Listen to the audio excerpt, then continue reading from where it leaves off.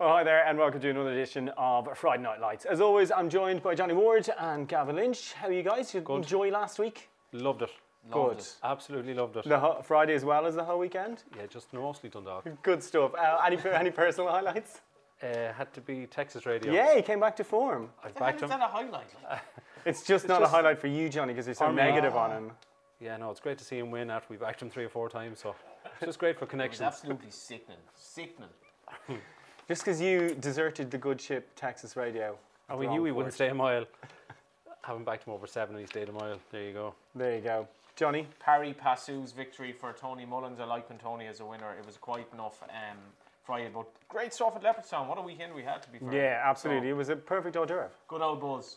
Good stuff. Right, let's start with the 5:30. A lot of these familiar with each other on this opening maiden on the card. Anything jumping off at you? No. That's fair enough. It's one of the poorest maidens you'll see. In fact, the winner Bad will card probably... in general. It is. Yeah. The winner... But we loved it though. Yeah, we do. The first race, the winner will probably end up being eligible for a 45 to 65, so that'll tell you. Yeah, I don't think that's an unfair assessment, yeah. No. Well, you know, the favourite is possibly going to be above us only Sky, who's rated 62, so... last time out it was drawn very wide. It's drawn wide again, it might win, but I won't be banking on this race. Fair enough, Johnny. Only sky. Lovely. Like, this is an £8,000 for the winner race. Should be more horse coming over. $7.5 grand from England for a race like this, and particularly another race.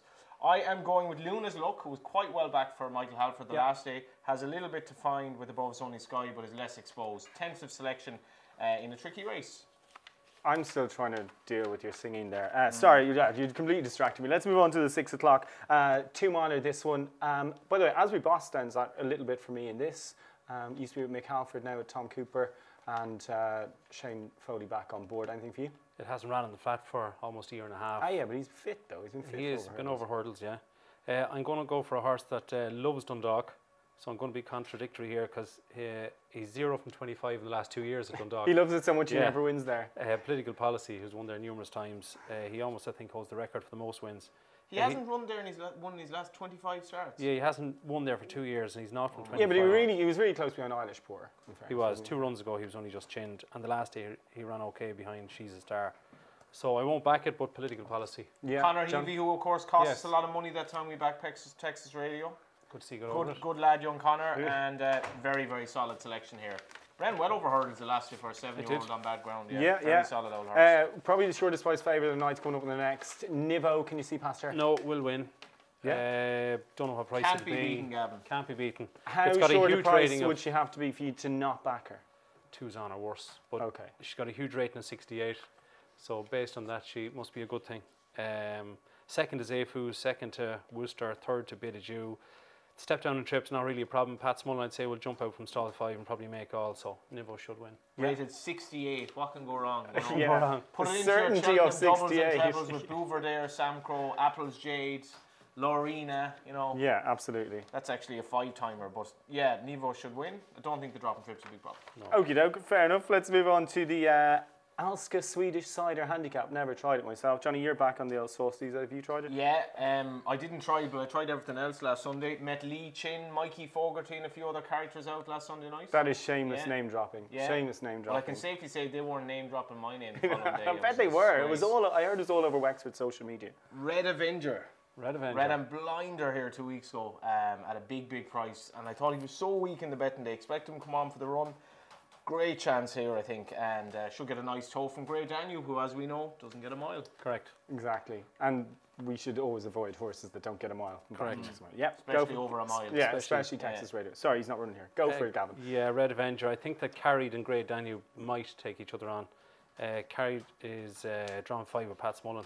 But yeah, Red Avenger has been left on 78, so that should do. Good chance. Right, on to this Shabra charity race, by the way. Do you think Anthony McCann here will have Tell Me tuned up for this? Because, you know, Shabra charity and all that. Yeah, he'd like to win it, all right.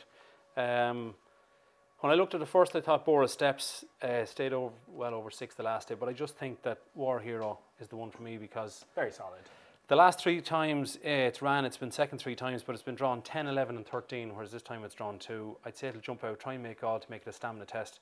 I think Boris Steps will come there falling out, but hopefully War Hero will battle better. Have enough. Yeah, Johnny? All of the above there from Gavin, totally agree. And this is a race where we should have more British contenders, really. 9 1,000 and a bit. Yeah, to the winner, like. Probably only two realistic winners. It's only for 3-year-olds. Great chance here, the War Hero. Yeah, fair enough. Right, on to the Apprentice Handicap. This is a pretty competitive one. 11 go to post here for this one. I kind of like Storm Riker here. I'm sure you'll disagree with me on that, but anything you fancy? What do you think, Johnny? We're both, I think, with See You Later here. Just dropping back to 7 is a big positive under Gavin Ryan. Quite a few of them chances. Macalad back to a mark that really he should be competitive off.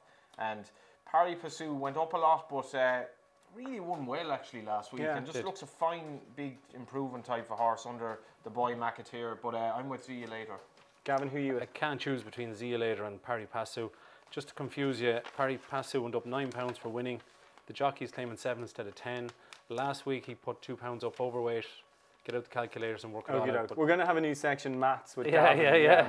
See You Later, if you allow the jockey's claim of Gavin Ryan as a stone better off, dropping down to 7 should suit. So it'll be close between So who's the stone well in? See You Later is better. See You Later. Yeah. Okay. Pari Pasu done. We'll go with that. Yeah. Right, on to the closing race then, the handicap. A few of these winners last time out, some better penalised than others. Anything jumping off the page at you? There was 2 divisions of a 45 to 65 ran 3 weeks ago. Bog War was first, Glib Speech second, Get Go, and the other one was Carvelis, Miss Maribo and Spinning Pearl. They're all running again. I'm going to take a chance with Bog War. I'm sure it'll be favourite. It hadn't won for 2.5 years, but won well last time. It's only up 6, yeah. So Bog War for me. I'm going to take a chance. Schoolboy Error at a whopper of a price. Shane Nolan, good trainer. Wouldn't have many flat winners, but this horse could be 25, 33 to 1. Doesn't have a huge amount to find. One for Jamie Osborne off a similar mark. Who are you going with? Britain. Schoolboy Error. Schoolboy Error. The 9. I thought you were just talking about yourself there, not the 9 horse. Do you remember the racing channel? They always used to say the 9 horse, the 4, the 3. Well, it's the 9 here, Schoolboy Error. Okay, that's fair enough. Anything else for the rest of the weekend? We're going to give you a chance because you were so good last week and you gave us winners at Leopardstown. So landed on a standing order. go on, Gav. You got all the winners for us over the course of the weekend? I think the best bet of the week is Head Turner on Wednesday in Fairyhouse. Make sure you back him. I was only joking, it was yesterday. Saturday, Pizza Hive for Gordon Elliott in the 4-year-old race. And Sunday, a Brilliant Hunter's Chase, Gil Gamboa. Will it be soft enough for Gil Gamboa? Yep. Yeah, okie doke. The Dubs in the handicap against Donegal. I think it's 6 and should be a formality on Saturday night at Croker. Okie doke. I think the Scots will win by 1 to 12, by the way. You backed the Scots last week too. Yeah, that didn't go so Great well. Scots. Don't worry about that. That didn't go well at all. But it's okay. Back in this week to back them to win by 1 to 12. They in Murrayfield, are they? Yeah, they are. Yeah, against the mighty French. Okay, best bets for your actual Dundalk card. Go on, refocus there, boys. Best bet of the day is War Hero to outstay Borough Steps over 7. Nivo, who looks a certainty in a poor maiden, and Bog War to show. Hopefully he's back to the horse he was this time 3 years ago. Yeah. Red Avenger, War Hero, Political Policy in that order. Good stuff. And with Nivo, Asbury Boss, and Storm Riker. So thanks for watching. That was Friday Night Lights this week with me, Gavin and Johnny.